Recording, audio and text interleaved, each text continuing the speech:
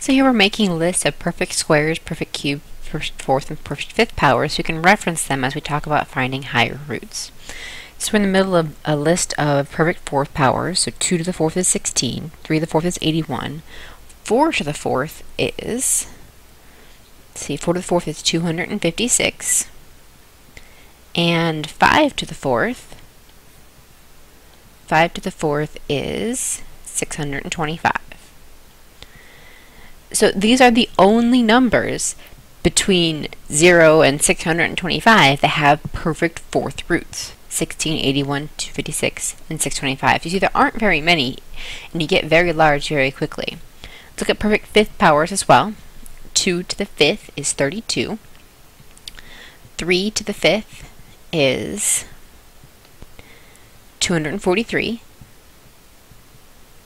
4 to the fifth, you can see again, with fifth powers, these are getting very large very quickly, is 1024. And 5 to the fifth is 3125. Okay, very large numbers since I'm talking about fifth powers here. Okay, so let's look at the definition of a principal nth root of a number. So the index n in this radical is the nth root. So if I'm looking at, for example, this one right here, it's a third root of 64. These are cube roots when they have an index of 3. The index for square roots is 2, and we usually don't write the 2 if it's going to be a square root, but I must write the index number if it's going to be a root other than a square root. So for a cube root of 64, look at my perfect cubes, 64 is the perfect cube of 4, so the cube root of 64 is 4. 4 to the third power is 64. Okay.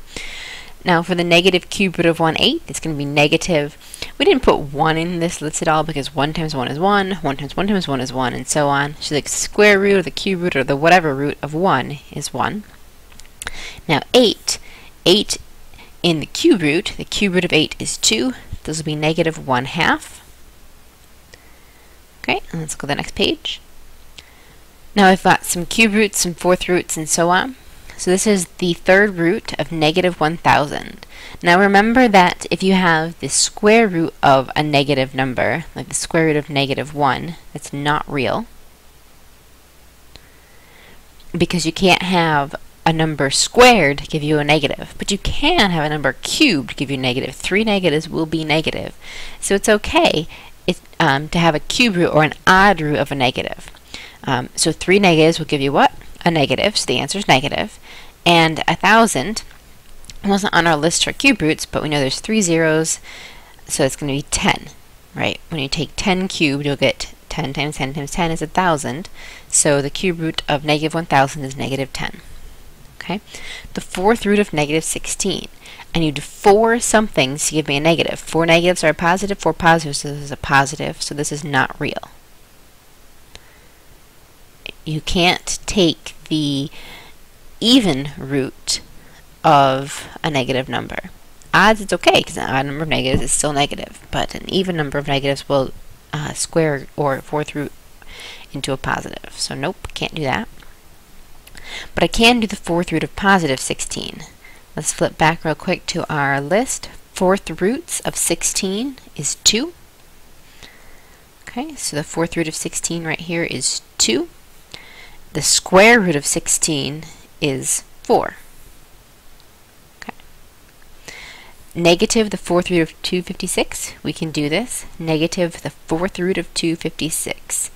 That is 256 in the fourth root, so 4.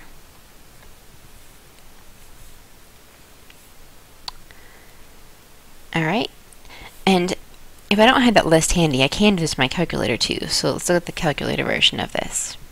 I can't use the square root button because it only does square roots. Instead, I'm going to need to go into my math menu. There's a button here for cube root. There's a button down below for x root. Now to use the x root button, let's hit it.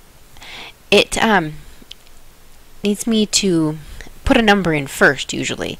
So since that number wasn't there, we're going to put this number as the root, which I didn't want. So fourth root of 2 256. So another way to do that, to make sure you get it right, is you're going to type that 4 first for the 4th root, then you're going to hit your math key, go down to that xth root, hit enter, then you can see the 4 popped up right there of the 256. That would be the correct order of typing is type the 4 first, then go in for that 4th root.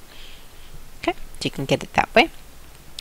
The 5th root of -1, let's try that one as well. We know it's going to be -1 because 5 negative 1s multiplied together gives me a -1.